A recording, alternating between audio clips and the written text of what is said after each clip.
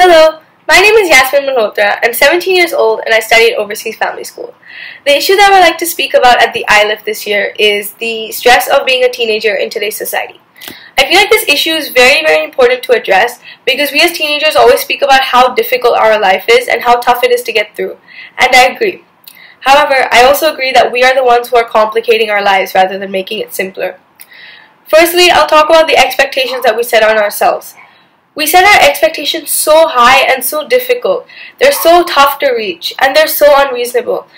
And often we don't realize that we don't need these expectations to be happy or to be satisfied with what we have and who we are.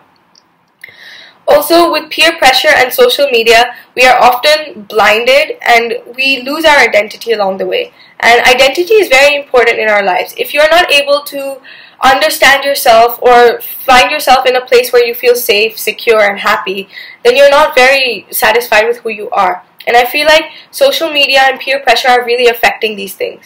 Social media, firstly, for example, we can look at models or actresses and actors, and we look at them, we look at the clothes they wear, their perfect bodies, their makeup, their hair, and we feel very insecure about ourselves. Why don't we look like that? How come we can't have hair like that? Or why don't we have a nice six-pack like that? However, we don't realize the enhancement of technology in today's world and how technology is actually bringing us down rather than motivating us to go ahead in some fields.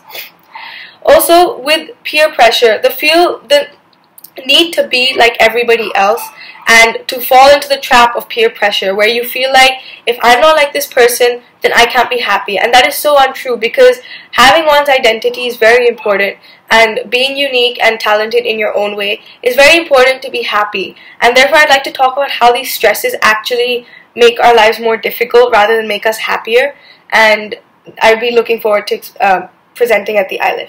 Thank you.